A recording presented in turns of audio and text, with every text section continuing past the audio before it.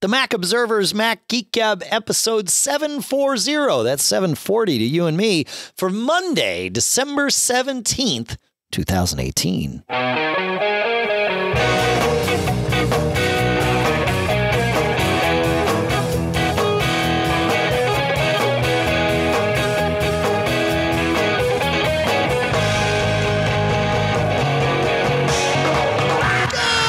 Folks, and welcome to the Mac Observer's Mac Geek Gab, the show that we put together every week. We take your questions, we take your tips, we take your cool stuff found, we even take your rants sometimes. We mix it all together into something that hopefully approximates a flowing agenda, and we deliver it with the goal being that every single one of us, you, me, him, her, all of us, we each learn at least 5 new things every single time we get together. Sponsors for this episode include OpsGenie, now from Atlassian at opsgenie.com, Jamf Now at jamf.com/MGG, and Cashfly and their new web content optimization solution at mac.cashfly.com. We'll talk more about each of them a little bit later. For now, here in Durham, New Hampshire, I'm Dave Hamilton. And here in Fairfield, Connecticut, this is John F. Braun. How you doing today, Mr. John F. Braun? You know, I'm doing okay, Dave, but one of my machines here is not doing too well. Uh-oh. Well, I don't know what's going on here. So I was noticing that on my MacBook Pro here, I have a 1 terabyte SSD, and I was noticing that the amount of free space on it is getting into the tens of gigabytes, which makes me unhappy. Low. Yeah. Okay. So I was like, well, you know, what's going on here? So, you know, I go to, you can go to About This Mac. And there's a storage tab, and it shows the various categories of things that are, and, it shows, parallel VMs, a few hundred gigs, which is, yeah, okay, sure. Sure. Photos is 100 and something, which is right. But then the system portion, Dave, on this machine, it's shown as 421 gigabytes. What? That's crazy. That ain't right. No, that ain't right. I'm with you on this. So I'm trying to figure out what the system is holding on to. And the thing is, I deleted some things that I decided I didn't need that were on the order of gigabytes of size, and the free space would not go down. So I've seen that before, where the free space doesn't necessarily go away right away. There's some but if I go to the terminal and I type df space -h, all in lowercase, df is disk free. The -h means show it to me in human readable form. I will see it change there. So, okay, I'll look at that. But I also have a couple of pointers to some, features that we offer on this show that you should all take advantage of if you'd like to. And so one is our chat room. And I think that's at mackygab.com/stream. That's correct. And our good friend Brian Monroe says the system part may be your local time machine snapshots. And I've been exploring that. That's what's happening here. Oh, I didn't think snapshots would hog so much space. And I looked at a list of mine, and I don't have a lot of them. I think I have like 11, so I can't think that all of them would be taking up the space. I'm thinking I'm suffering from your drive was converted from HFS to APFS, and there was a problem with that, and you're now suffering. So I'll have to ponder how to deal with that. And one thing I may do, Dave, may surprise you, but I hear we have these forms, and I may post the details of my woes here. And I think the forms are at macgeekgab.com/forms. Is that correct? Yeah, macgeekgab.com/forums. Yes, FORUMS. That's right. Yeah. Wow. And there's just a thriving, active community there. Yeah. So I may post the details and see if somebody can help me out. So I'm curious. I may just restore from a backup, because I have multiple backups. So I have a CCC backup and I have a Time Machine backup. I'm curious why you think it's not Time Machine snapshots, though. I think Brian's right on this. That's what shows up there. Well, the thing is, I used, and there's a command where you could look at number snapshots. Oh, yeah. Yeah. I only have like 11.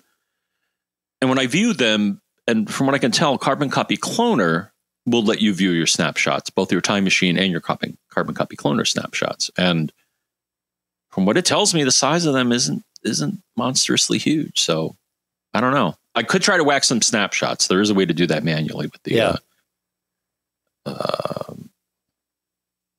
disutil or tmutil. There's one terminal command where you can. No, I think it's tmutil. So tmutil has a snapshot subcategory or command structure where you can say, okay, show them to me, get rid of them. Well, one way to do it is, and Brian Monroe just shared a knowledge base article about it that talks about this, but in it, Apple says if you want to delete local snapshots manually, just turn off Time Machine and give it a few minutes to automatically delete them. When you turn Time Machine back on, it remembers your previous backup disks. So there you go. You know, we had a question about that, and I'm not sure if that article is describing APFS snapshots or local snapshots under HFS Plus. Well, it's discussing Time Machine snapshots. Yes. No, I get that. Which use either, right? So you know what I'm going to do right now? Yeah. Since you suggested it, I'll turn off Time Machine and let's see what happens. Yeah. Just magically free it all up. Wouldn't that be nice? Are you doing this on the machine that's recording and that you're using for? Of course not. No. It's on the MacBook Pro. Oh, okay. All right. Sweet. Good. Cool. Sweet. Right. So anyways, that's how I'm doing. That's my latest technical challenge. And we'll see what happens. If anybody has had this happen before, let me know. That keeps it fun, man. That's why how could they let us know, Dave? You know, we're just going to cover this all at the beginning. Feedback at MacGeekGab.com. And I will concur for this one time with my esteemed colleague here is that it's feedback at MacGeekGab.com. Feedback at MacGeekGab.com is the right place to go if you want to send in your thoughts and tips and questions and any of that. Jamf, however, is the right place to go if you want to manage all of your iOS and macOS devices, all your Apple devices, because our first sponsor, Jamf Now, allows you to set up an account for free that lets you manage up to 3 devices at a time for free. And that's at jamf.com/MGG. Additional devices are just $2, start at just $2 a month per device. And it's really cool because, you know, it's easy to keep track of your own Mac and know how much free space you have on your own Mac because you're using it every day, right? But what happens when you have other devices that you manage for your employees, for your customers, your clients, even family members, right?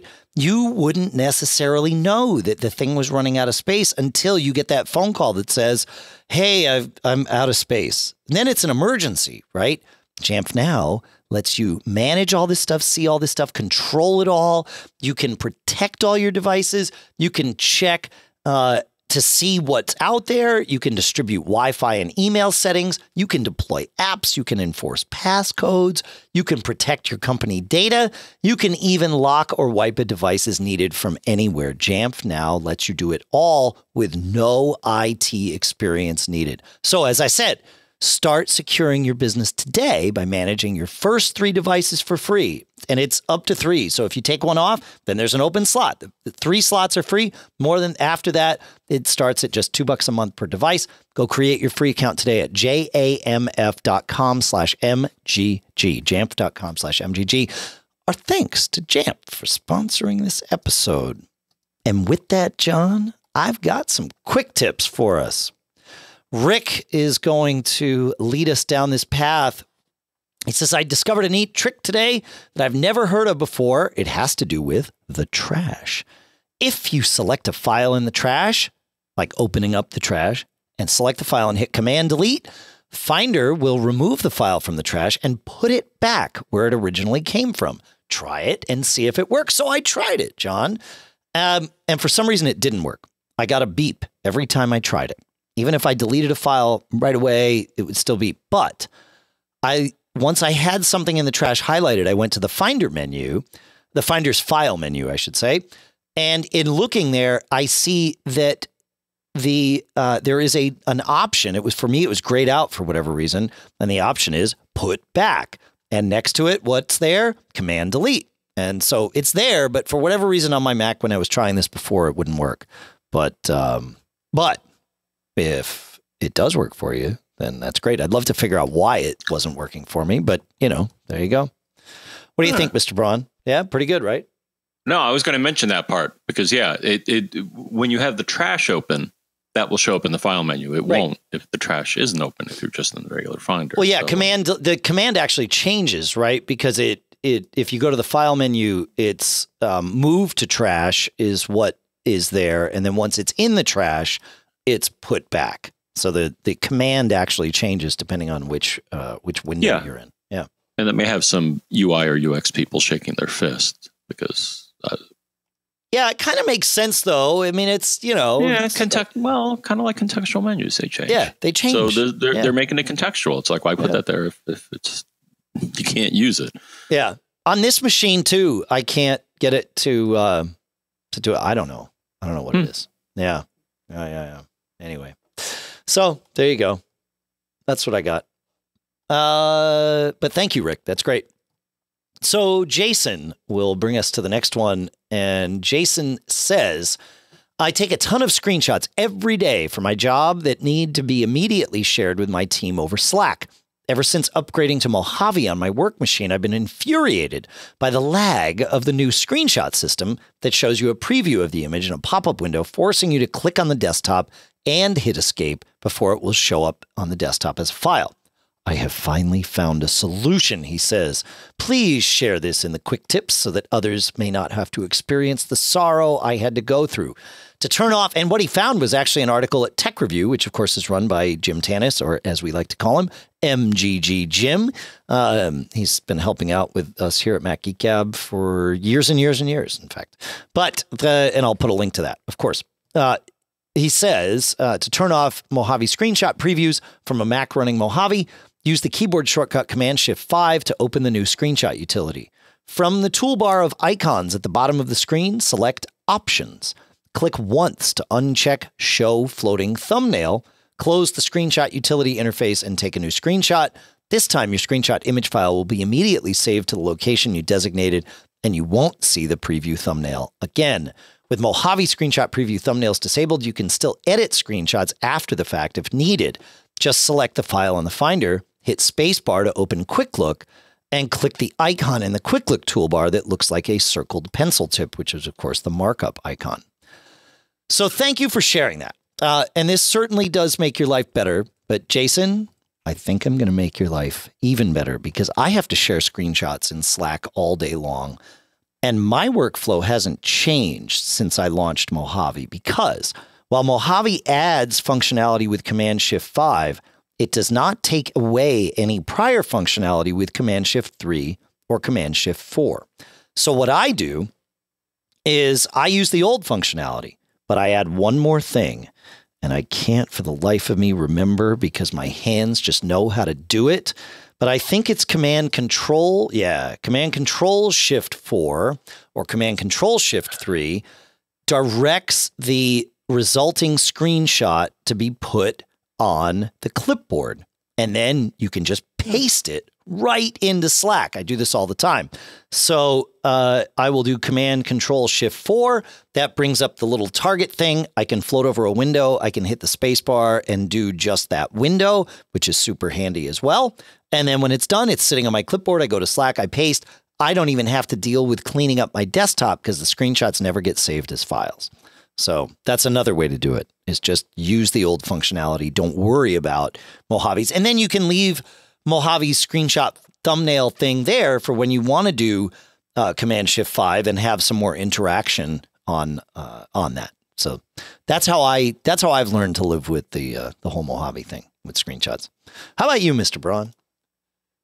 I'm okay with the way it is. Yeah. I mean, if you're looking for optimum throughput, then I agree that the preview, where if you do something, it'll then open it up and it's like, no, I don't want to do that. Hey, I don't want that. Yeah, exactly. Yeah. It's pretty good. Pretty good stuff. I actually like all my screenshot functionality. It's keeps life good. All right, moving on to Keith. Keith writes, he says, I don't know if this is new or not, but I've just found something that I think is pretty cool. That, my friend, is the best description of quick tips that I've ever heard, because that's exactly why we have this segment. It says in iOS Photos, if you open a picture you've previously edited, Now, this is iOS photos. Open a picture you've previously edited. You can easily see the original by tapping Edit, then simply tapping again on the picture. At this point in edit mode, it toggles between the original picture and the edited version. So there you go. That's the tip. I had no idea you could do that. I don't know that I ever even stumbled onto that. So that's pretty good. Thanks, Keith. Good stuff. What do you think, Mr. Braun? Anything on that? I don't edit photos because all the photos that I take are perfect. That's awesome. I'll have to crop them sometimes, but yeah. No, I'm just good stuff. I like it. No, it's good. It's fun. All right. It's another one of those things, man. So listener Dave, he says he sent us a tip, and the tip is how to use the Finder to convert a video track to an audio track directly. And the trick is you just right click on the video and then choose encode selected video files. And he's right, except that option might not show up for you. And so the trick is go into System Preferences, go to Keyboard, click on Shortcuts, and go to Services. And in here, you will see a long list of things that you can check. And one of those things is this encode. There's actually two of them. You can choose encode as selected video files and also encode selected audio files. But there's a ton of other things out here. And it's totally worth going through this list to see if there's something that perhaps you might want to use. Apple can put things in here, obviously, with the operating system, but your third-party apps can also populate this list. So you can trigger things from your favorite apps if they support them. And it just shows up there. So I always forget about this stuff. There's a ton of them for BB Edit and OpenPGP from third-party stuff. And yeah, it's good. Drive Genius Secure Erase shows up there on this. Uninstall with Clean My Mac 10. Like just so many different things. And I forget that they're there. So you mentioned contextual menus, John, and here's yet another use for them. So pretty good. Yep. Yeah, it's pretty good. This is what I like. I like these kinds of tips. I like them. Any thoughts on this, John, before we move on to what I think is the last quick tip for the day? Nope. No, I should look into. Well, I do frequently because a lot of, as you pointed out, I think a lot of apps. Yeah. Put things in services, and often when you click on the right type of file, like a graphic file, anything that's a graphic program will throw up the services that it offers. So exactly. Yeah, like I'll do that. Like with Graphic Converter, I'll use it to launch a slideshow. I'll click on a folder and say, well, do a slideshow. And it's like, sure. Right. Yeah, see, I always forget about that. Yeah, man. That's good. The tips just keep flowing. All right. One last one. This one comes from our previously mentioned forums where Goggle Picks, I think is the name of this user, says, are you aware of an old Mac applications repository? I have a DVD CD duplicator/printer from 2005 sold by disk makers that they no longer support. My boot drive in my G5 died and my backup was corrupt. I'm hoping to find a version of Describe Robotics version 5.3. Do you have any idea where to find it? And I don't know if that particular piece of software is there, but Brian Monroe, who you mentioned in the chat room, is also, of course, in the forums. And he found a site called MacintoshrEpository.org. And this site is for exactly this, all this old software that's just not around, not available, not supported anymore. These people have all this stuff, as they call it, a platinum sanctuary for old software of the classic Mac OS era. So there you go. Tons and tons of stuff. Cool little tip that I like. It's good. Right, John? Mm-hmm. Okay. It's like that endless room in Raiders of the Lost Ark at the end. It is like the endless room. That's right. Here. Yes, that's right. All right. I want to talk about our second sponsor, which is OpsGenie, now from Atlassian. I say it all the time, but things happen, right? Incidents are inevitable. the whole point of this show, the whole reason we exist is because we all have problems with our computers. It's just how it goes. Yes, they save us time, but they aren't perfect, right? And so what it comes down to is when your company has an incident, it matters how you respond, right? When something goes wrong, you need to make sure the right people know immediately that there's a problem and that someone is working on it, right? Or if someone's not, you need to know that too. And then you check in and you start working on it. This is what OpsGenie, now by Atlassian, does, right? Because it made sure that everyone that needs them gets alerts immediately as soon as an incident occurs. It gives your team the power to respond quickly and efficiently, right, to these unplanned issues. And it makes sure that it notifies the right people through a smart combination of scheduling and escalation paths that take into account things like time zones. So if you're the main point of contact, but the expectation is that you would be asleep or otherwise unavailable, well, sure, let you know just in case you happen to be around, but also then start cascading down the chain and make sure the right people that can work on it right away are informed. And this is what it does. It knows about things, like I said, like time zones and holidays and weekends and all that stuff.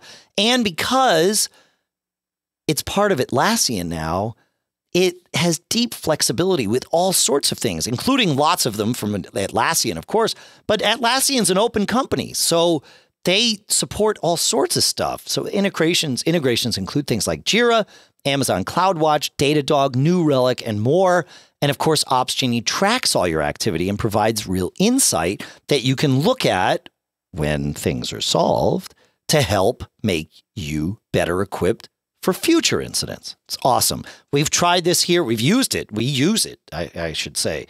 And it really does. Like we've got, an offshore team in Russia and I'm here on the East Coast and Adam's on the West Coast, and we had a problem and it started alerting people, and it's just like it did everything it said it was going to do, and it worked, and we got the problem solved. The best part was it all happened while I was asleep. I woke up, I saw the notifications, and I saw the all good. So that was good. So check it out. With OpsGenie, your next incident doesn't stand a chance. Visit opsgenie.com to sign up, get a free company account that you can have up to 5 team members on. That's opsgenie.com. It's totally a free account. No credit card required or anything. Just go sign up at opsgenie.com and you'll never miss a critical alert again. Our thanks to OpsGenie and Atlassian for sponsoring this episode. All right, John. Listener Joe has a bit of a rant for us here. And then I have something to share about his rant, John. Shall I? Good?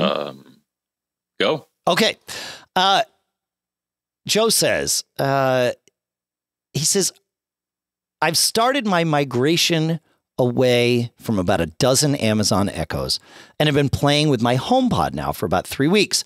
Most everything is great and superior to the Echo. He says, I like the music. I like the automation. In fact, one thing I've never heard anyone mention is that the HomePod is superior to Echo for automation in that it never loses a connection to a device, unlike his Alexa, A-Lady, almost doing it daily. It says, and voice commands are practically instantaneous versus the A-Lady taking 5 to 20 seconds.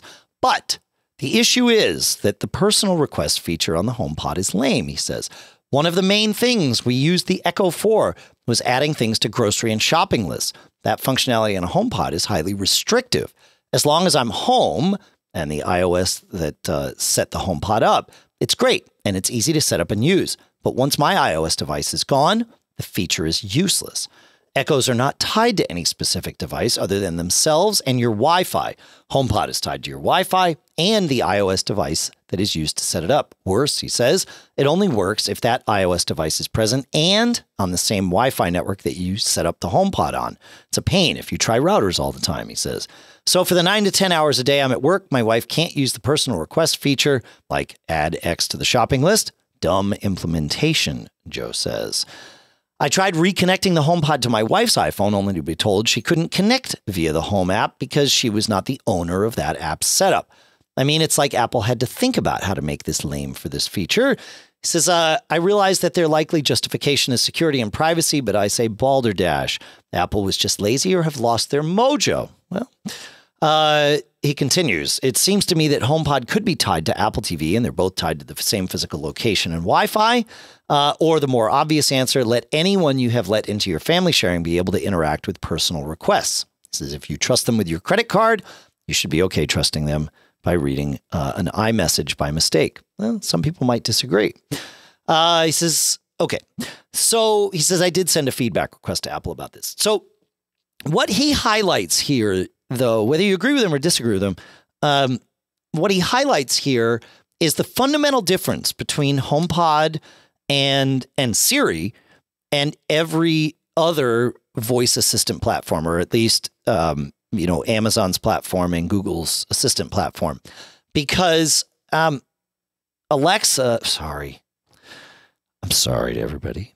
The A lady and the G lady don't talk directly to your devices, right? They talk to the online services that then talk down to your devices. So that's why there's a little bit of lag there, because that has to leave your network and come back to your network. HomeKit talks directly to your devices. And so that happens, as he said, almost instantaneously.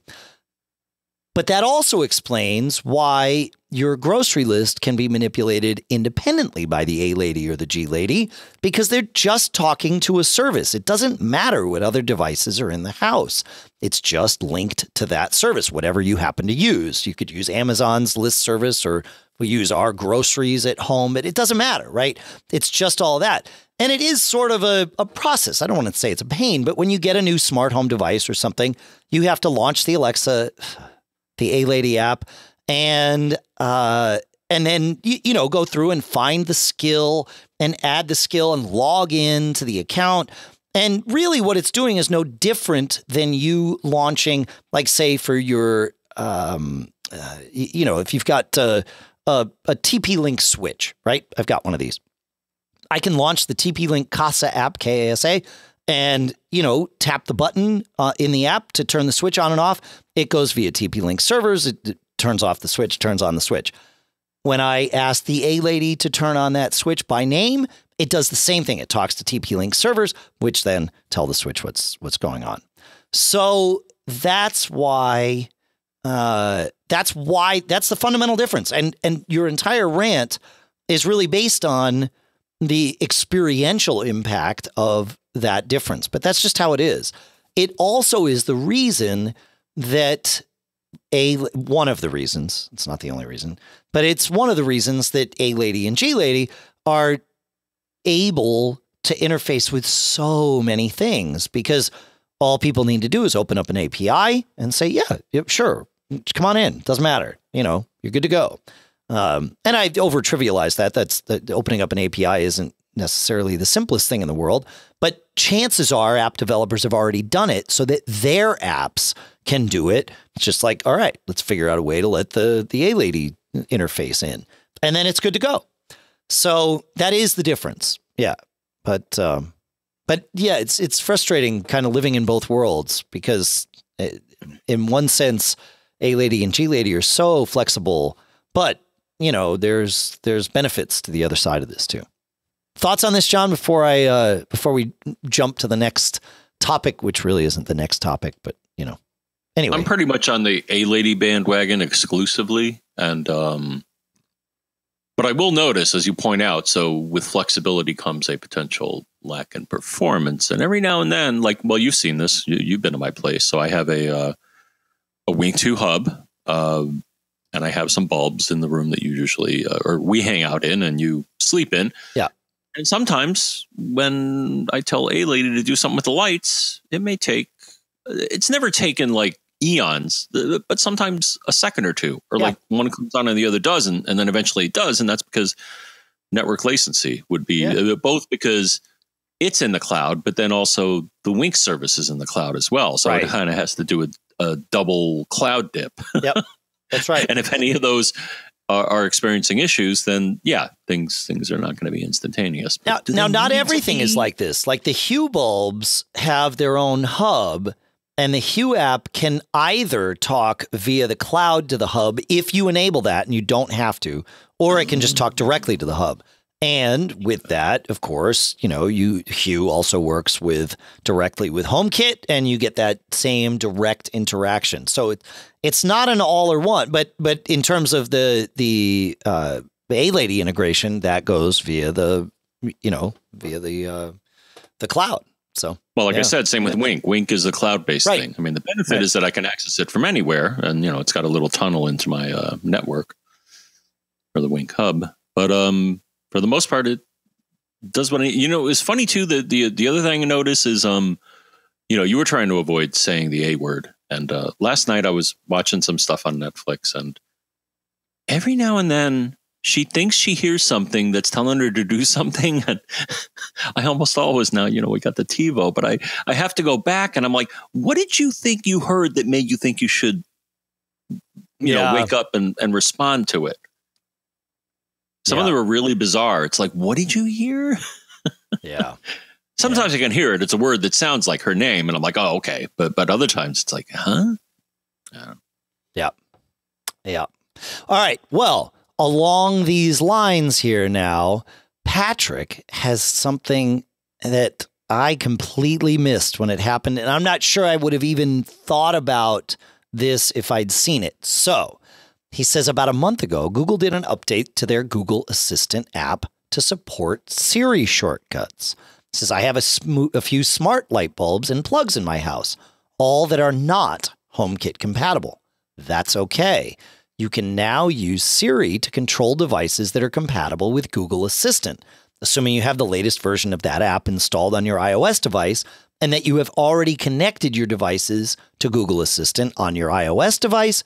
Go into Settings and then go to the Assistant app preference, tap on Siri and search. You should see an option called Shortcuts. If you don't see that option, that means you've never opened the Google Assistant app and have not issued a command. Once you issue a command such as, hey, G-Lady, what's the weather? Then that option should show up. Under that option, you will see some suggested shortcuts and recent shortcuts. If you don't see the shortcut that you want, you need to go back to the Google Assistant app and issue that command. Once you do that, it should show up in your recent shortcuts in the settings. You'll have to create two separate shortcuts, one for turning on and one for turning off. And Patrick has created a tutorial for us on YouTube. And so I will link to that right here in the show notes, and I'll drop it in the chat room for anybody listening at macgeekgab.com/stream. So yeah. And Brian Monroe is pointing out that you can use IFT with Siri and do something very, very similar. So now you can have the best of both worlds if you want, because you get the Siri functionality with your iOS device that's with you, and you get to control things that aren't necessarily HomeKit compatible, which is cool. It's pretty good, huh, John? Absolutely. Have you done any of this yet? No. Oh, okay. I the way you said absolutely, it sounded like maybe you had maybe there was more to that. So that's why I asked. Yeah. Not at this point. Yeah. Yeah. Well, hey, once when we go to this upcoming show, I may add more facets to my environment. We'll see. Cool. Yeah. It's pretty crazy, man. My life, I'm using a lot of smart home stuff now in a very natural way. It's pretty good. It's all pretty good. Pretty stoked about it all. Yeah, I'm good. Okay. My latest additions were smart bulbs. I think I told you that. And those I think are actually pretty cool because now they're somewhat affordable, like in the tens of dollars. Yeah.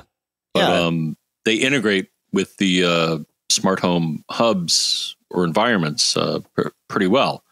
I just always thought was kind of a neat idea is that the bulb itself has the radio and the well, probably not intelligence, but it has a radio in it. It's got, yeah.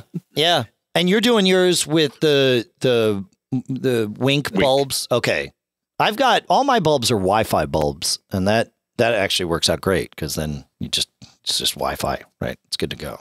So yeah, these are, as far as I know, all the bulbs I have are Z-Wave, and I got Wink hub. So it's similar, using a wireless protocol to do stuff. Cool. But right. I like being able to operate my lights and operate my thermostats and talk to them via these means. I agree. It's the future. No, the thermostat thing is very handy. Being able to use your phone to set the schedule and all of that stuff is great. And if you're out and you want to change something, no big deal. Just do it. It's good. The thing I actually showed my family, we just did a family thing, as most people are, because it's the season of whatever you want it to be. I showed them, and I actually showed them with the phone. So I don't know how I missed this, but you can now address A Lady directly from the iOS app. I don't think that was always the case. It's been that way for a while, but you're right. Initially, that was not there. You had to run, there was a third-party app called Astro that you could run to do that. Yep. Right. But I showed them, I'm like, hey, check out the smart home stuff. And I'm like, what's the temperature downstairs? And because I defined an area called downstairs, it's like the average temperature downstairs. And I'm like, yeah. I mean, isn't that cool? It's worth spending some time as you get more and more of these devices. I have gotten more and more of these devices. I found that it started getting really confusing. I've got 3 devices. Well, yeah, I guess maybe just 2 devices in the living room that sense the temperature. One is my Net-Atmo weather station, and then the other is an Ecobee sensor there. And it's like, okay, I need to go in, and you can go into the Alexa app. Sorry. You go to the devices and then you can rename things or put things in rooms. And it's actually, I found it very worthwhile to have spent 10 minutes and go through that and really get it right so that I'm using the names and terms that are natural for me. And when I ask for the temperature in my living room, I want it from my Ecobee, not from my weather station. And so I've just renamed the weather station to not be just living room. I think it's living room Net-Atmo or something like that, so that when I say what's temperature in the living room, I know that where I'm getting it from. And again, this is like, I mean, I guess it's not around version 1 of smart home. We'll call it version 2 of smart home. The home's not really smart. The home trains you how to interact with it, right? For the most part, it's not intuiting what you want to know. It's just being a dumb interface to, okay, yes, I can get you that information. Well, sometimes it does. Like, for example, so to your point, the Wink app has a sensors category, and anything that has anything that senses things. So it actually shows the 3 thermostats, and it shows the temperature, and it shows them as 3 temperature sensors, because that's part of what they do. But if you also had Net-Atmo and that happened to be downstairs, you would now have 2 devices, one from Wink, one from Net-Atmo, and the A Lady can see both of them. You know what I mean? And so then you got to make the name unique enough so she doesn't get confused. And that's what I'm saying. Do that with some things. Yeah, as you go into the A Lady app and do it there, and it works out. Yeah, it's good. It's good. But also the app itself. So, for example, at least the Wink app, when you add a thermostat, it's like, hey, by the way, okay, you can schedule stuff, but do you want to set a high and low point? Like if the temperature, so I have it right now, and I think the default is like the temperature gets below 40. You want me to tell you that? And it's like, yeah, probably, because that's kind of cold. Right. Oh yeah. I would, I have mine set to tell me if it gets below 55. I don't want to play with anything much below that. Oh, okay. Yeah. And then a high temp too. But it's nice is that depending on the environment, that's something you may want to look for. It's like, do you want to know if your heat's out and you're going to have frozen pipes? Well, right. Probably. So, set the threshold. To me, 40 is reasonable because actually, I mean, I usually keep my thermostat. Yeah, but you have 55 degrees. I'm going to tell you why I've chosen something above 50. And it's because your thermostat is probably on an interior wall of your house, right? So your temperature sensor is way in. In order for it to get to be 40 there, it's probably going to be, on the outside walls of your house, 10 degrees colder. And that's why you like, you know what I'm saying? Like, yeah. So anyway, there you go. There you go. All right. Smart. Let's, where are we here? Let's move on to, let's go to Eric. This is another fun one. So Eric says, in the last episode, 739, you discussed the Dark Reader browser extension for browsing in dark mode. Thanks to you, I am now enjoying that extension along with a few others. Honey, HTTPS Everywhere, and 1Password. What are your thoughts on the security versus convenience aspects of browser extensions? And can extensions view and capture passwords and other sensitive information from browser windows? And if you have the time, what are your most valued browser extensions? All right. So, I hadn't thought about this, right? But certainly some browser extensions like 1Password definitely can see your passwords. You type a password, it asks you want me to save it? You say yes. It knew. That's it. It knew, right? And my guess is that if some browser extensions can see your usernames and passwords, then all could, in theory. We just have to trust them not to misuse that information. They can see the whole DOM, I think. They can see what site you're on. How can you possibly know the capabilities of the extensions? So you may ask yourself, first off, how can I work this? But second, how do you know these capabilities? And I noticed this the other day. I don't think you can. Well, yes, you can. All right. Well, I looked in Safari. I'm going to hit you with some serious mojo here. So if you go to the extensions portion. Yeah, I looked in Safari Preferences extensions, and it's all very it's not granular at all. Well, what I see here, so for example, I click on LastPass, and it shows me LastPass, and then it says permissions for LastPass. Wedge page contents can read sensitive information. So it's showing. Yeah, but that's the same for all of the extensions I have. Like Web of Trust, which should only need to see, and I don't use Web of Trust anymore, but I happen to have it installed. It's just not active. But it says the same thing. Permissions for WOT. Web page contents can read sensitive information from web pages, including passwords. So everybody Actually, I look at all my extensions and they all have the same message. They're all the same. At least they have a message. Correct. Okay. Yeah. So it says that all of them can see everything pretty much. Which they can, because they can see the whole DOM, right? So they know what site you're on and they see what you type into it. It's all there. So you got to just trust them. DOM? Do you mean document object model? I do. Yes. Sorry. I spend a lot of time with web pages. I haven't heard that. Yeah. I haven't heard that in a while. Yeah. Yeah. All right. So they tell you what they do, but it's all the same in that. I think, they all, because, I don't see any difference now. No, I just use the arrow keys to go up and down through extensions, and only the top half of that page changes. The permissions are the same for everything. So you really do need to trust those extensions. Don't install them willy-nilly.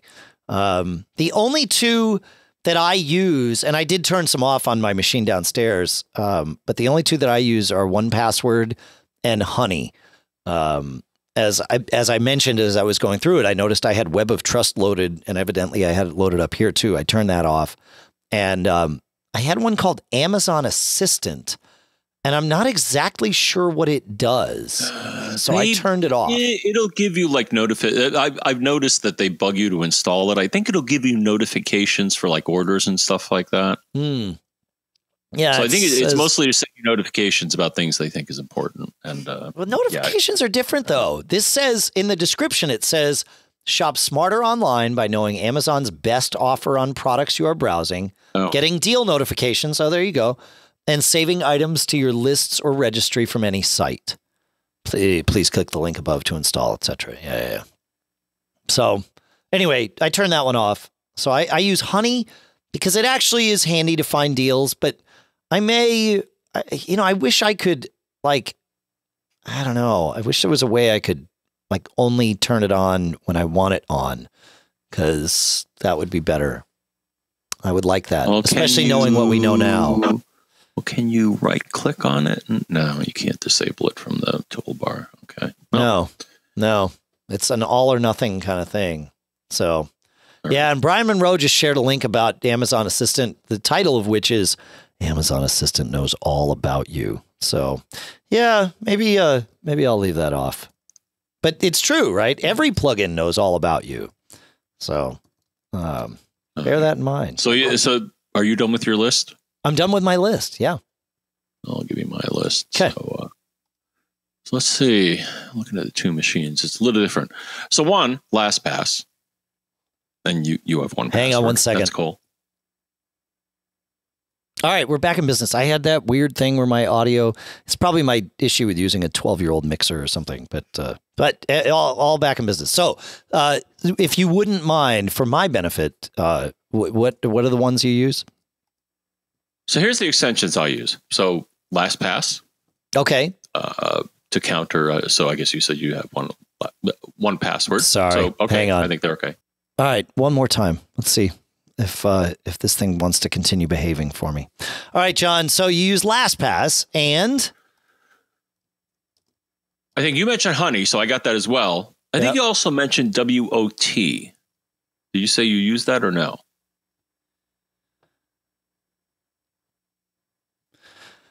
Okay, let's see if this works one last time before I start doing edits on the show. Nope. I don't think so. I don't think it wants to come back. One more time, John. Hey, how you doing? So LastPass and Honey you use. What else? Did you mention WOT? I did. I mentioned turning it off. Okay, and the last one that I have, which I find kind of interesting, is called Ghostery. So you use that? I find it, I didn't use it for a while, and then it was funny because somebody in one of my feeds posted and they said, oh, well, this website I go to doesn't have any trackers or analytics or anything on it. And I'm like, really? So I activated it, went to this website, and sure enough, it didn't have any trackers or analytics. Huh. So Ghostery lets you know who's watching what you're doing. And it's not good or bad. It's just, it's informational. Sure. Yeah, of course. Our site does it. Lots of sites do it. Right. I would argue mostly to your benefit. They're like, oh, what are you looking at? Oh, well, if you're looking at that, then maybe you want to look at this too. So, but some people may be concerned about their privacy and they don't want things tracking them. So if you don't, Ghostery then, this also has an ad blocker in it. Is that right? It's weird because I got the legacy version and then they had a newer one that I looked at when I looked in the extension gallery and I installed it, and actually I find it actually didn't work properly in that it wasn't showing me. The normal operation is that when you go to a website, it gives you a little bubble in the lower right-hand corner of the web page, and it shows you all the various services that are tracking or analyzing what you're doing. The new one has two components. One is the UI and one is supposed to be the blocking component. But I couldn't get it to work. So I went back to the older one. Okay. So it does have an ad blocker? Okay. Okay. Well, yeah. And then it has categories. It's like, all right, you can either say, all right, we'll set it up, to just, block everything, which is like, or it's like, okay, well, you want to customize it and only block this or that. Or sure. That. So, yeah, that was not something in the initial version. And again, because I couldn't get the new version that's broken up into two parts to work, I went back to the old one. So got it. But yeah, you've had your you've been listening to. I mean, I'm sure especially running Backbeat Media. Yeah, about this. I mean, it's a tool that potentially could block our content, your content. Right. Yeah, I've always had a problem with ad blockers in that way. It's like the price for visiting the website is allowing us to show you the ads that we wish to show you. And I totally get that some people don't want to see those, and that's fine. Just don't visit the website. But to visit the website and selectively choose not to see the ads, I don't know, just doesn't seem doesn't sit right.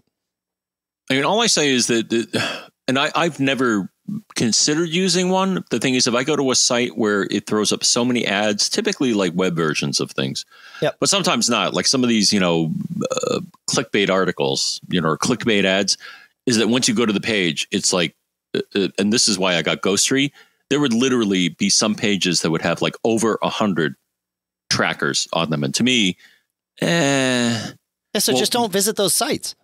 Well, the thing is, it also slows down the performance of the. I mean, there's a point where, okay, I understand you want to present ads and make money, but if it interferes with my seeing what the heck on the page I want to see, I can't see, then bye. And so right, just bye. Yeah, exactly. yeah.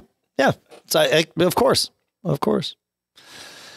Coolio. Well, if you want to make your stuff run faster, that is what our third sponsor is all about, and that is CacheFly. You've heard me talk about CacheFly for over a decade on this show because we've been partners with them for that long. Their new solution, their web content optimization engine, analyzes everything, right? It's so cool what they do, right? Because as you just said, John, when websites don't load, we lose interest. They did a study for each second a page takes to load. It costs 16% in engagement. Fewer visits mean fewer customers. That's not good for anyone. CacheFly has your back, right? This new web optimization capability, all your content will be optimized before it's delivered to visitors without requiring any development effort from you. And the recent addition of CacheFly's flexible edge application platform means their capabilities reach far beyond those of any traditional CDN. CacheFly's web content optimization solution provides powerful APIs for solving all your content distribution problems. On-the-fly next-gen image optimization, that can be one of the biggest things to slow down your site. They take care of it on the fly with this. Application load balancing so that you've got stuff running everywhere where you need it. And smart asset delivery. So look, if your website is directly tied to your revenue, and for most of us it is, optimize your site's content now. Guarantee the best user experience for all your customers, no matter where they are or what device they're using. And you can do this with a special thing. The good people at CacheFly are going to do a free optimization consultation for any listeners of this podcast. It is just for you. So you can know exactly where your site stands today with a Lighthouse score report and learn how CacheFly's web optimization solution can help add 60 points instantly to your score. Visit mac.cachefly.com. That's mac.cachefly.com. And our thanks to CacheFly, not only for sponsoring the show, but for providing all the bandwidth to get the show from us to you. All right, John, lots of new computers being purchased now that Apple has done a refresh on two very desirable segments of the Mac line, the Air and the Mini. And in the forums, we had listener Almadine write in and ask, or post and ask, what device would you suggest in order to attach a NewerTek Voyager S3 external drive as well as an OWC mini stack simultaneously to my MacBook Pro? Both are USB 3.1 Gen 1. And that's actually incorrect. One of them is USB 3.0, but that's okay. All ports on the MacBook Pro are available to use. He says, I've got two USB up to 5 gigabits, FireWire, and Thunderbolt 2. And he says, he or she says, the scenario is when I have both external drives plugged in, one to run iMazing for my iOS backups and the other to run Time Machine. Once completed, I want one keystroke command to eject both drives. So there was some discussion about making sure everything goes USB 3 just to get the best throughput and the most headroom on these. And I would go with a Thunderbolt 2 dock that gives you USB 3, right? The port on the Voyager S3 and Mini Stack are both standard USB-B ports. The Voyager is a USB 3.0. The Mini Stack is a USB 3.1 Gen 1, but it doesn't matter. The port shape is USB-B. So having USB-A ports on your dock is what you want because very easy to get a USB 3 or 3.1 A to B cable, and you are good to go. In fact, your devices probably came with them. You're using OWC stuff. NewerTek is OWC, and of course, OWC branded stuff is also theirs. So, it wouldn't be a bad thing to look at OWC's dock. That's the one I use down on the Mac downstairs in my office, the Thunderbolt 2 dock. The CalDigit dock would work probably just as well. It's got USB 3 ports on it too. So I would, pick your favorite. But for you, I think, stick with all OWC stuff. And that way not that you're going to have trouble with any of them, but that would be my route. What do you think, Mr. Braun? I'm not there yet, but I agree with the USB 3 and the Thunderbolt aspects of what was said. And that gets something that hooks into the dock, I think, is probably the best solution. Yeah, I mean, they've got 2 USB ports on the Mac. You certainly could use those and forego the expense of a dock. And maybe that's okay, right? Maybe you're fine with that. That would be another option, but the dock does make life way easier. So there you go. I'm just not hip to all this yet because, all right. So the latest machines have USB-C ports and you get a USB-C. Correct. Well, sort of. I mean, the mini USB-C Thunderbolt, right? Yeah, they'll do Thunderbolt. This is where it gets confusing to me. So like they're Thunderbolt ports, but they're USB-C ports. It's like, well, which? Nope, they're USB-C ports, right? USB-C describes the shape of the connector. The letters describe the shape, right? So B, A, right? That's the shape. Correct. And I understand that. A, B, and C. Yep. And then of course there's mini B and all that other crazy stuff. But then you have the transmission protocols that can go over it. And that's where you get, in USB's terms, the numbers, right? USB 2, USB 3, USB 3.1 Gen 1, all of that crazy stuff. Thunderbolt does not have a connector. Thunderbolt is just a transmission protocol. Right. And so, yes, the ports, like on the port on the MacBook is just USB-C. It is not Thunderbolt capable. But on the new MacBook Air, yes, Thunderbolt 3. On the new Mac Mini, that has like gobs and gobs of ports. I think it's got 4 USB-A ports, 2 USB-C ports, Ethernet. Like you could get that thing and never even think about USB-C on that if you didn't, or Thunderbolt if you didn't want to. You've got lots of ports just right out of the box. So yeah, it's pretty crazy. But yep. So yes, indeed. Any other thoughts on that before we move on? I'm still not looking forward to it. You're still not looking forward to what? Though I looked the other day. So the thing is, both of my machines here have Thunderbolt ports, and there are OWC does make a drive enclosure with a Thunderbolt connector, like it has a little lightning bolt on it, so it will plug like directly in, and I guess in theory provide either 10, 20, or I guess 30 or however many gigabits per second now throughput. Right. But I didn't find a lot of them. No, there aren't. I mean, you would only want that if you truly needed the bandwidth for that one device, right? Because otherwise you're paying the Thunderbolt tax for no good reason.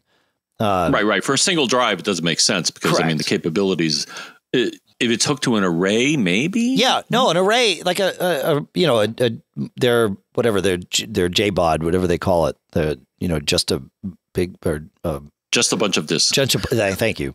That would like make sense because you want to have lots of bandwidth being able to go to it. And so as long as your disks are fast enough and the JBOD can handle it, then yeah, Thunderbolt would make sense on that. But, USB is pretty fast, so it too could make sense for that. But yeah, otherwise, it would be rare to have a single device on just Thunderbolt. So yeah. The dongles and stuff, I'm kind of excited about it with this new Air that I've got, because it gives me so much flexibility. And even on my old Air, right, I used a Thunderbolt connector to get Ethernet, and I used a Thunderbolt connector to get USB 3. So I was already kind of doing this, and it's really nice to be able to have power delivery through that same port. I get that we don't like change, right? But I'm actually kind of excited about this change. It's so much flexibility with it. So that's, there you go. That's the way I look at it. We will do after Christmas, we'll do a segment on different docks and connectors and all sorts of things for us USB-C people. So we'll go through that, and Thunderbolt 3 people. So yeah, well, I'm sure our friends at OWC, among other companies at CES, are going to have all sorts of fantastic new things to show us. So yeah, well, and then we'll have that. That's right. Yep, that's right. Very cool. But we'll talk just after Christmas about stuff that you can get now, and then of course after CES we'll add to the vaporware piles. So yeah, it's good. Let's see, where are we here? Good. I don't know. You want to take us to Conrad, John? Conrad's got a good one. Sweet. Yeah, let me get Conrad up here. Where are you, Conrad? There's Conrad. All right, Conrad. So, Conrad says, greetings. Greetings to you. Longtime listener, first-time writer. I'm writing you from northern Wisconsin. You know, Packer County. Oops, I just got caught. Are they cheeseheads up there? Is that what they call them? I don't know that they like to be called that, but sure. Yeah, I think they do. I see them wear hats on their head with a big slice of cheese. All right, so, fair. You know, yeah. Anyways, I'm using Charter Spectrum as my ISP. We have 100 megabit down and 15 megabit up. I'm using an Airport Extreme. It is the latest one with the latest firmware, etc., 6th generation, for my router. I'm using their Charter Spectrum cable modem. It is an Aris TM1602, which is a DOCSIS 3 modem. My house is ranch style 1 level, so no problems on the bandwidth reaching from one end to the other. The airport is sitting about in the middle of the house anyways. I have an iMac in the basement, but that is hardwired along with 2 Apple TVs, which both are hardwired. So they're out of the wireless mix. Just iPhones, iPads, and my MacBook Pro on wireless. I was recently upgraded to the new Ultra, as Charter calls it. I now have 400 megabits down and about 25 up. Awesome. My question is, they gave me a new router with this package, no extra charge, just part of the package. I have no clue if it is better than my current Airport Extreme or not. No brand name on it, just Spectrum. Bottom line, should I swap it out or just keep everything as it is? I've attached the user manual. If you could take a look to see if I should use it or just keep trucking along with my Extreme. And he attached a document which says on it, RAC2V1K-router.pdf. Aha. That's a good place to start digging. Okay. And actually, it's funny because I looked at this manual, and if this is provided by his ISP, all I can say, let me bring it up on the other machine here because I just noticed something about it. I got to get in the right context here so I can open the manual from email. Okay. So, everything all right? Yes. No. Okay. So I'm just looking at text on the bottom here. So the manual that they sent him, so it has that title, but the thing that concerns me is that what's on the bottom of the page of each page of the manual is it says downloaded from www.manualslib.com. Okay. And I'm like, I've gotten some manuals from there. Maybe that's where he got it from. Perhaps, but my concern is that, if his ISP is providing a manual that's downloaded from manuals.com, it's like, dude, really? Oh, well, did it have the right information in it? I mean, what I'm really curious. As far as I can tell, it does, but so my response to them was as follows. So Conrad, I did a bit of digging, and this new unit looks to be manufactured by a company called ASCII. Okay. And the cable modems are rarely manufactured by the ISP. If anything, they're co-branded. For example, the modem that he mentioned, the Aris TM1602, I have one and it says Cablevision on it. So the thing is, the cable companies buy it from somebody else and they may co-brand it. Or like in his case, it sounds like they did. He says it says Spectrum on it. I'm like, yay. But it's not made by Spectrum. Who is it made by? How can you figure this out? I think was your question to me, Dave.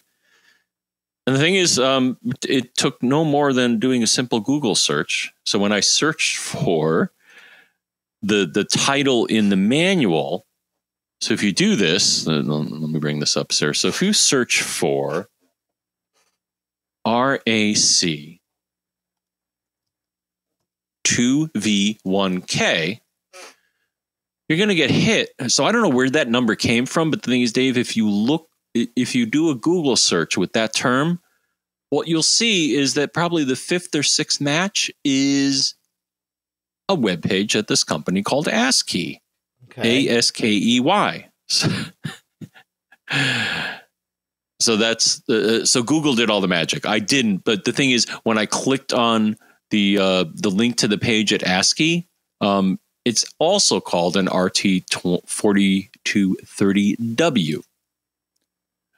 The reason I believe that they're the same unit is that if you look at the graphic on the ASCII page, which I would say would be the place that you want to get the information about this, versus the image in this manual, which I believe has questionable origin, they look exactly the same. So I'm like, oh yeah, that's what this is. Okay.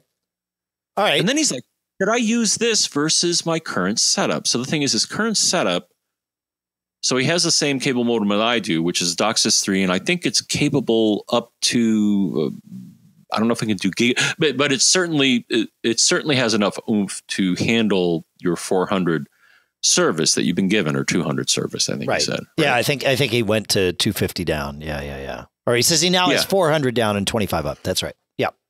Right. So the thing is, should he go from having a separate cable modem and an airport, or should he put this in place? And I would say, based on the information that I've seen about the wireless capabilities. So if you go to the ASCII page, they say right at the top here, hey, this thing's great. It's a, ASCII 802.11c, but it's a 4x4. And when I used our friend Mac Tracker to look at the capabilities of Apple's product, it's only a 3x3. Yeah. So they're both capable.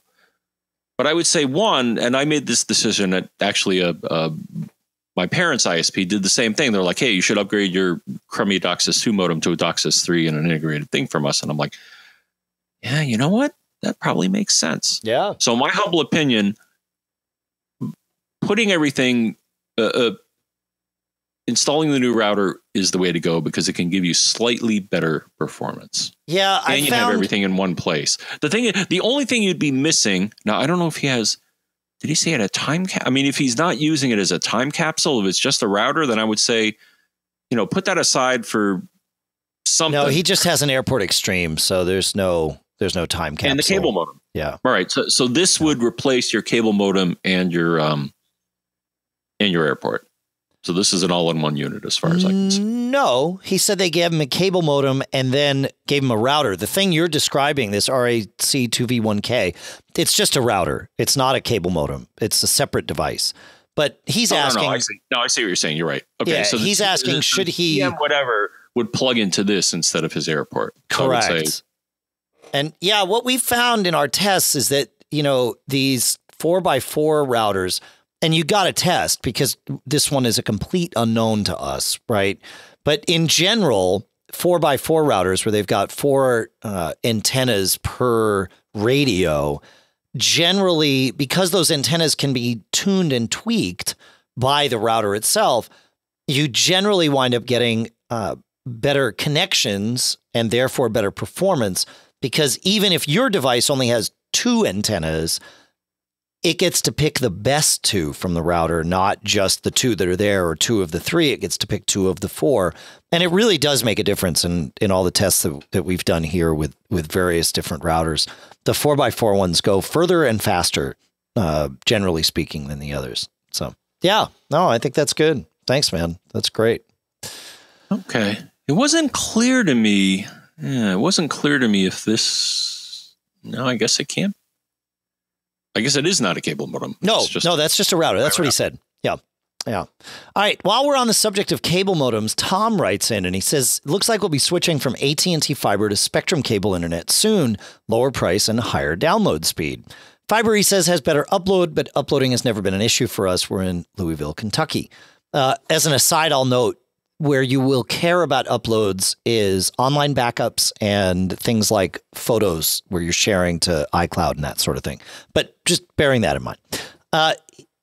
Tom continues. What is the best modem to use with cable internet and Eero mesh Wi-Fi? I have a 1.5-story home and use one Eero on the first floor and another on the second floor with great coverage. I've got an iMac, 2 iPads, 2 iPhones, 2 Apple Watches, and 1 Apple TV. Says I've used a Zoom modem in the past when we lived in Virginia, but Zoom doesn't seem to have kept up with technology. Wirecutter recommends the Netgear CM600. Good recommendation. In your experience, is there anything better? So the short answer is that any cable modem that supports your ISP's speeds will likely work just fine. That said, we like to get a little geekier here, right? So first and foremost, I kind of wanted to clear up a little confusion. Zoom is still very much making cable modems. They are sold as Motorola cable modems, but under the Motorola brand, but they are most definitely Zoom modems. And Zoom is making some of the best hardware in the business these days. They tend to over-engineer the components and ensure things like extra headroom and on the signals and do a little something extra with the signal processing. So I've used them and I highly recommend the Zoom stuff. Now, depending on which way you want to go with this, there's two Motorola modems that I recommend if you want to stick with the Zoom made stuff. The first would be the Motorola 7420. It's a DOCSIS 3.0 modem, 16 streams down, 4 streams up. I used one of these for a very long time and was very, very happy with it. If you want to step up to DOCSIS 3.1, the Motorola MB8600 would be the Zoom modem, the Zoom made modem to do that with. You don't need DOCSIS 3.1 because you're not buying DOCSIS 3.1 service. DOCSIS 3.1 modems also have all of the DOCSIS 3.0 tech in them, and they support both, but you'd be paying about double to get DOCSIS 3.1. The only benefit that you mandates that DOCSIS 3.1 modems solve the long-standing problem of a very bad queuing algorithm that's been in every cable modem since the existence. DOCSIS 3.1 modems, regardless of what mode they're up, can no longer use this crappy queuing algorithm. And what that means for you and me is we don't get buffer bloat when we are sending our online, our backups up and all of that stuff.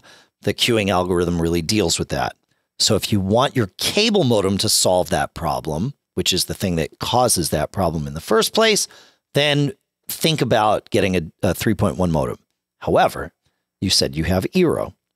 Eero mitigates this with what they call smart queue management. We called it WAN port QoS for years here. Eero calls it smart queue management. That's their WAN port QoS. And it deals with this by not overloading the cable modem and not letting it hit and deal with that crappy queuing algorithm. So with your Eero, I would say you probably don't need a 3.1 modem, although these days, it might be arguably like, do you want that? Maybe for future compatibility. But I'd go with the Motorola 7420 or the Netgear CM600. But they're both fine modems. You had mentioned Zoom, so I kind of went that route. But, there's nothing wrong with the Netgear CM600 either. So there you go. Any thoughts on this, John? I'm all set right now. Okay. Same. I love looking at the status page on mine, and that with the TM1602, is it that I have here? They have an option. Apparently, you have to license it from the maker, but I see 24 downstream channels, and the speeds that I get maximum speeds, and that I'll run a speed test on a Wi-Fi device, and I will see 200 or more like 180, 190. But it's like, yeah.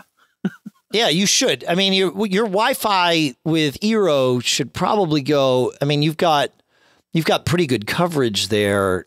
I mean, your Wi-Fi should go, I would say, 400 to 500 megabits a second. Probably. Well, definitely. Yeah, if I had service at that level, but I don't. So right. But that's what I'm saying is like your Wi-Fi is not the bottleneck there. You're just the profile from your cable company is. Your cable modem is not the bottleneck either. It's set to go. Well, it is in that it's programmed by your cable company to run slower than it could, as all of ours are. That's just how it works. Yeah. Yep. Yeah. Coolio. Right. Let's see where we are here. We've got some cool stuffs found. Let's do that. We've got some good stuff here. Greg from last show chimed in. We were talking about Dark Reader, and which I bought, and I know many of you bought.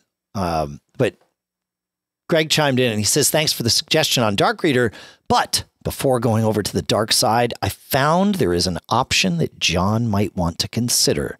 While looking at the suggested program, he says, I discovered another program for just 99 cents called Simple Screen Shade, which also has good ratings. And what Simple Screen Shade does is it changes the brightness of your screens to match each other, and I think also does things like throughout the day so that you get you get some brightness changes as things dim in the evening hours. So there you go, John. Simple screen shade.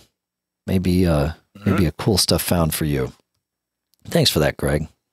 Good stuff. Adam over at Maccast had a great recommendation for cool stuff found. We were talking about where you could go to find workflows, aka shortcuts, to use on iOS.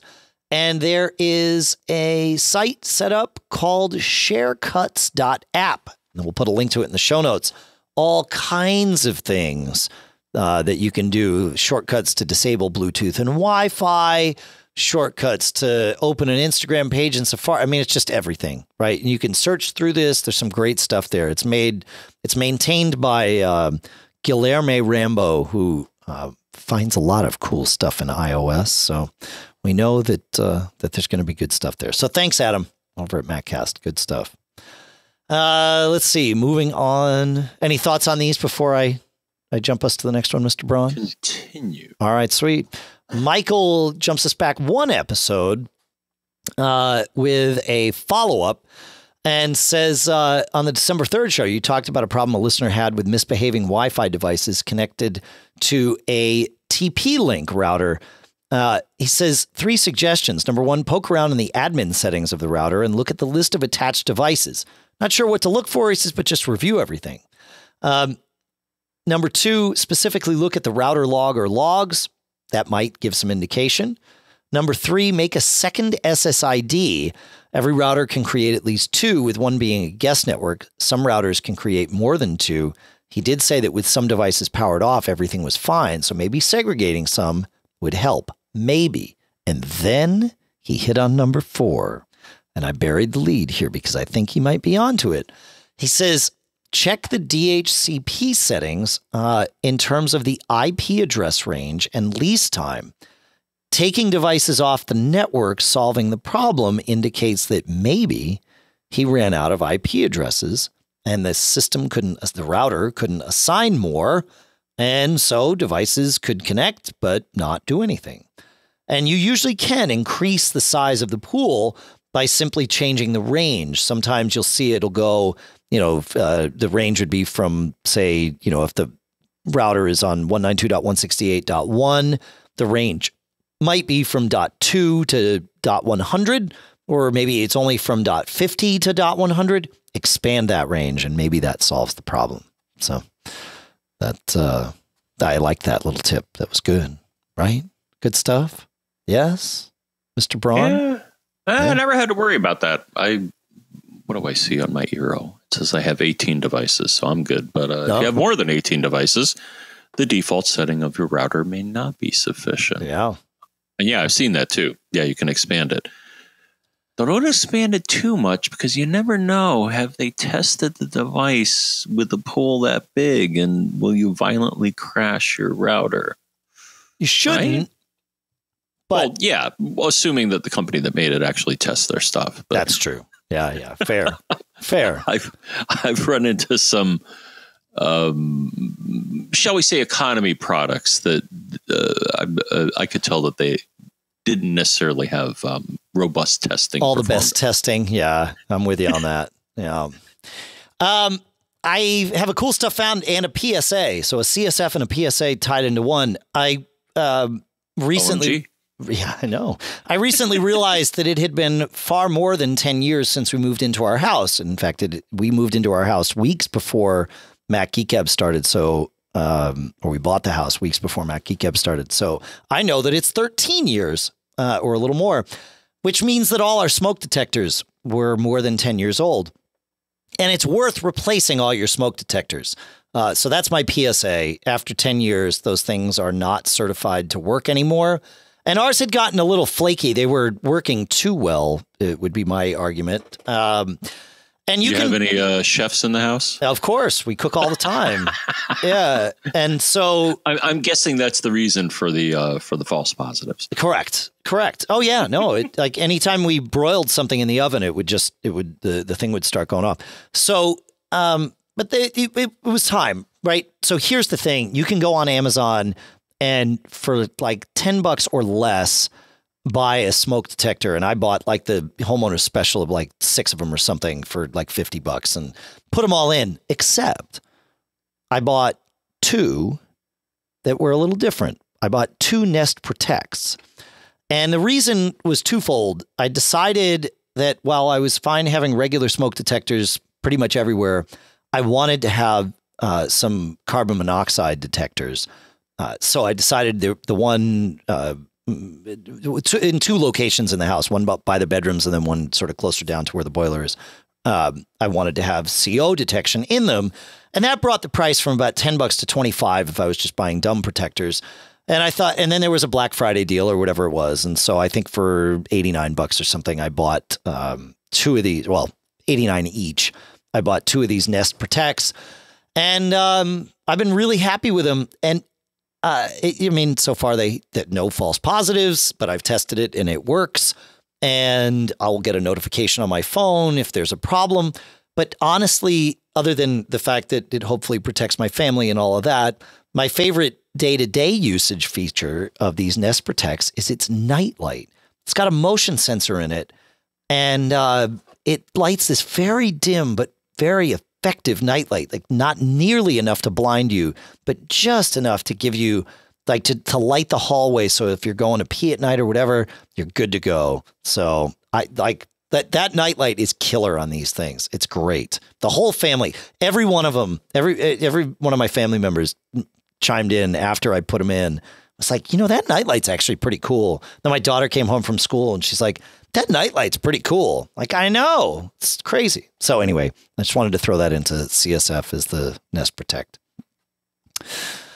And what I will offer, though, that's a cool thing in any regard, Dave. Yes. Because I'm looking here because I can't find the exact product here, but when they had this whole Nest, so I guess when the Nest came out with their smoke / detector. Yep.